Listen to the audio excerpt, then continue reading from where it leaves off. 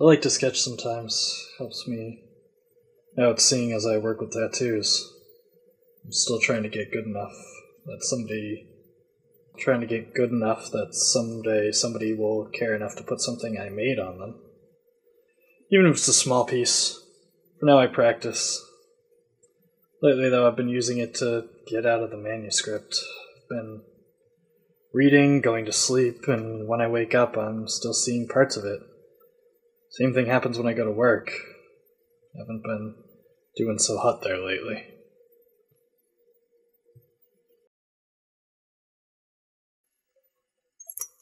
Found this today. Woke up, got my jacket, reached inside to lock my door when I left, nearly threw my keys into the street. But you know what? I should have. I really should have. Sat on the ground instead of asking myself who's been getting into my place. I slipped it right on my keyring. I know the game now. I do. I get the joke. Will and Karen leave, go to Seattle, come back, something changes in the house, nothing crazy, just a hallway. I leave my place, go to work, go out with Lude, go to the store. Someone changed the dollhouse. Crazy carpenter got to me too. Yeah. I get it. It's sick, but I get it. Absolutely hysterical. I don't want to think it's Lude. But he's the only one who knows I have this trunk. He's the only one who knew the old man.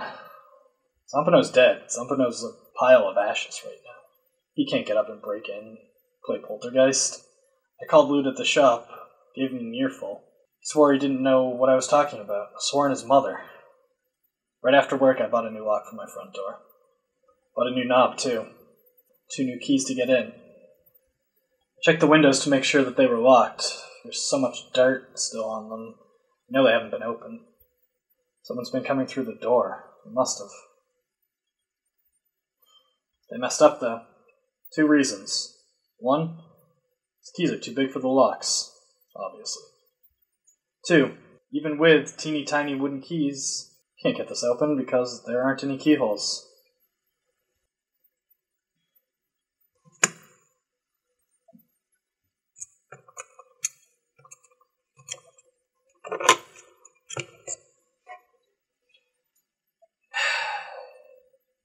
I think I'm crazy. Now I know what crazy looks like.